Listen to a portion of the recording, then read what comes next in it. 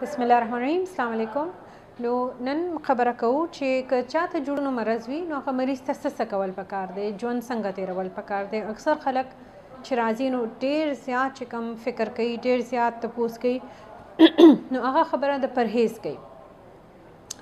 یو جوړونو چې کم ټولو نه عام مرض دی، خطرناک والا چې کم کې جوړونه پړسیږي، بیا سحر وخت کې ډېر زیات شخن خطي وي، خدای مکه علاج وخت باندې ونشي نو خپې لاسونه کږه شي، نو دې بیماري ته رومټاید آرترایټس وایي. دا ډېر زیات عام دی. تاسو ګیر چاپېر که بس تم څوک خیجي نو ښکاري چې ځینې خلکو لاسونه بالکل کږې وږې شوي. نو جوړونو مرضونو کې ټولو کې زیاتر چې کوم دي که نه، سوای ګاوټ کې چې کوم یوریک ایسډ والا بیماري ده چې کوم عام طور باندې ښځو ته نه کېږي، هغه یو بالکل ډېر دونه عام نه دی چې څونه فکر کوي خلک. خو باقي ټول جوړونو مرضونو کې پرهیز څه تعلق نشته. هر مریض خامخا وایي چې ما ته خلکو وایي چې غوښه مه خوره، روجي مه خوره، دې سره به مرض به زیاتېږي، یخ اوبه مه استعمالوه، یخ هوا مه استعمالوه، دې سره به مرض به وشي. نو زه تاسو ته دا ویل غواړم چې دا خبرې بالکل صحیح نه دي. یخ اوبه په هر بنده باندې، ځینې بنده باندې بد لګي، په ما باندې بد لګي. که یخني وي او زه ډېر زیات یخ اوبه سره لاس وینځم نو زما هم نه خوښ، خو دې سره څه مرض انسان ته نشي لګېدی. بل خبره دا ده که تاسو اے سی کې سملی یا تاسو پکې لاندې سملی نو زیات نه زیات لږ شانتې پټو کې شخي لږ ساعت دپاره چې تاسو پاسې لږ شانتې خپې لاسونه خوځوئ نو هغه شخي ختم شي، خو دې سره څه نقصان بالکل نشي کېدی. که مریض سحر وخت کې اکثر پاسي او سحر وخت کې د دې مریضانو خپې لاسونه لږ شخ وي، یو نیمه ګنټه یو ګنټه لګي، کله کله لږ زیات لګي چې نور تود شي، بیا وجود آزاد شي، بیا مریض کار کولی شي. نو داسې مریض سره که ستاسو کور کې داسې څوک مریض دی نو لږ ورسره لږ شانتې داسې وکړئ چې سحر کې لږ ورسره که څوک کار مار کې هیلپ کولی شي، ورسره لکه لاس ولا ورکولی شي نو هغه به ښه. وروسته دا مریض بیا انشاءالله چې لکه پړسوب علاج صحیح شوي نو بیا هر څه کولی شي، څه شی کار منع نه، ورزش منع نه. خو چې کوم روز تاسو ډېر زیات ظاهري خبره ده چې درد دی، پړسېدلې دي خپې لاسونه، نو هغه وخت آرام پکار دی، علاج بهتر کول پکار دی، که پوره نه دی نو هغه ټیک کول پکار دی. خو خوراک څه پرهیز ضرورت نشته. خاص طور باندې د مریضانو باندې غوښه مه بندوئ. وجه دا دی چې غوښه بند شي نو غوښه ډېر زیات یو ضروري سورس دی چې اینه مونږه وینه نور جوړو. نو چې غوښه بند شي دا مریضان هسې مونږ داروګان داسې ورکوو چې ای سره لږ شانتې خطره وي چې وینه کیدی شي لږ شانتې کم شي، او بیا غوښه هم بند شي نو بیا خامخا وینه کم شي نو علاج بندول غواړي چې کم زیات نقصان دی شی دی. باقي ګرځېدا، ورزش کول، پوړې ختل بالکل څه نقصان نشته، دا پخه خبره ده. عام چې کوم بل تکلیف دی چې کوم 40 کال نه پس خلکو وزن زیات شي، لږ شانتې د هر چا زنګونان کې تکلیف راشي، چې نوې نوې دا مسله شروع شي نو اکثر خلک کورسو کې مونځ شروع کړي. نو دا هم زما په حساب باندې دا ټیک نه دی. کورسې کې مونځ تاسو کوئ، احتیاط نه پس چې انسان کینی پاسي، الله پاک دی کې ډېر ښکلی ورزش ښه دی، دا ډېر زیات ضروري دی. که تاسو لږ شانتې زنګون خوږېږي او تاسو کورسې کې مونځ شروع کړئ، شپږ میاشت پس تاسو بیا احتیاط صحیح طریقې سره به نشئ کولی، سجده به نه لګي سواله، دا خپې لاسونه نور به ونښلي. نو علاج دا دی چې تاسو خپل ورزش کوئ، لږ شانتې که وخت باندې دارو خورئ چې هغه کم زیات درد دی هغه کم شي، او لږ درد سره معمولي گزاره کوئ، ورزش کوئ چې آزاد شي، چې هغه هډوکې خو وخت سره د هر انسان لږ شانتې فرق به راځي چې څنګه ویښته عمر سره سپین کیږي. خو که تاسو پټې مضبوطي، وزن برابري نو آخر عمر پورې خلک بالکل کولی شي، مونځ هم نارمل کولی شي. ځینې مریض ناوختونه راځي چې هغه خپې لاسونه تکلیف کې راغلی دونه یي چې هغه اډو کې ناستې نشي، نو دا میسج هغه مریض دپاره نه دی.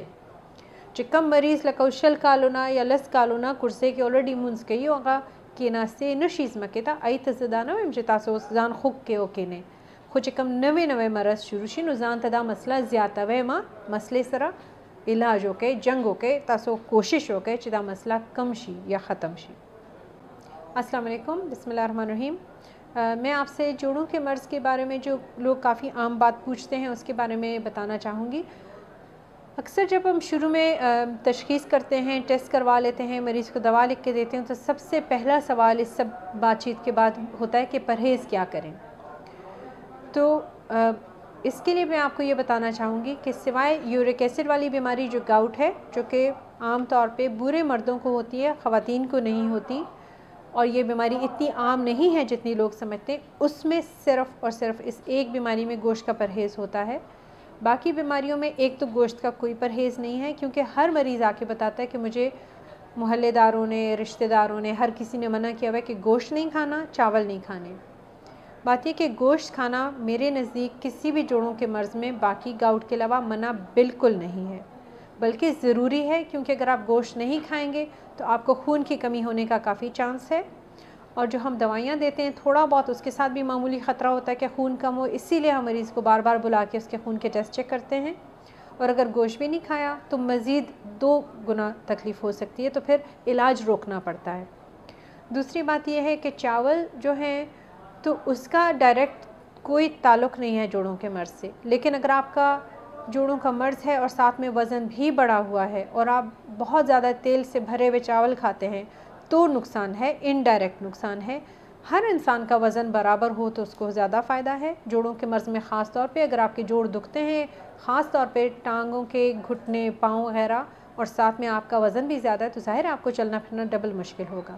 ایک اور ضروری بات کہ ٹھنڈی ہوا یا ٹھنڈے پانی سے کسی قسم کا مرض نہیں لگ سکتا۔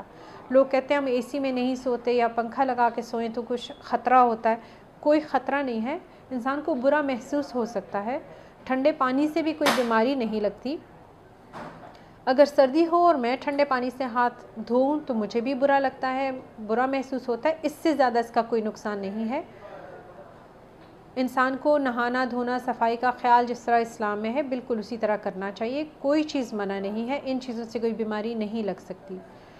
دوسری بات یہ کہ اگر آپ کو نیا نیا گھٹنوں میں درد ہر انسان کو تقریباً 40-45 سال کی عمر کے بعد شروع ہو سکتا ہے تو آپ کو فوراً کرسی میں نماز نہیں پڑھنی چاہیے۔ پاکستان میں بہت زیادہ رواج ہو گیا ہے کہ لوگ سب سے پہلے سمجھتے ہیں کہ گھٹنوں کو بچانا ہے اور استعمال نہیں کرنا اور کرسی میں نماز پڑھنی ہے، یہ غلط ہے۔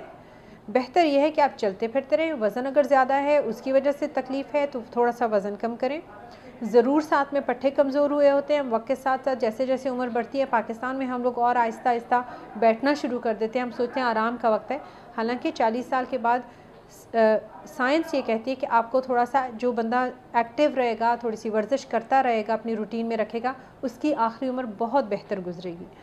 تو ورزش کریں، آپ ضرور نماز نارمل پڑھنے کی کوشش کریں، سیڑھیاں چڑھنا آپ کو بالکل منع نہیں ہے، بلکہ اس سے آپ کے پٹھے مضبوط ہوں گے۔ اگر کسی کو بہت زیادہ سوجن ہے اور ممکن ہی نہیں ہے تو وقت پہ علاج کرائیں، تاکہ وہ جو ایکیوٹ مسئلہ ہے، جو زیادہ اچانک والا مسئلہ ہے، اس کا حل ہو جائے اور باقی آپ روانہ ہو جائیں۔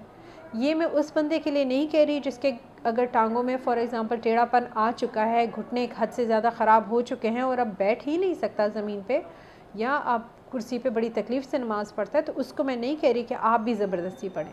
ایک دفعہ تکلیف ایک حد سے بڑھ گئی تو اس کی اور بات ہے، لیکن جب نئی نئی تکلیف شروع ہوتی ہے تو اس کی بہتری کے چانسز بہت زیادہ ہیں۔ تو ایز سچ یہ کھانے پینے کا کوئی پرہیز بھی کسی بھی جوڑوں کے مرض کے ساتھ کوئی تعلق نہیں ہے، ان چیزوں پہ دھیان نہ دیں، وقت پہ علاج، وقت پہ دوا کھانا، اس کو قضا نہ کرنا، یہ زیادہ فائدہ دے گا۔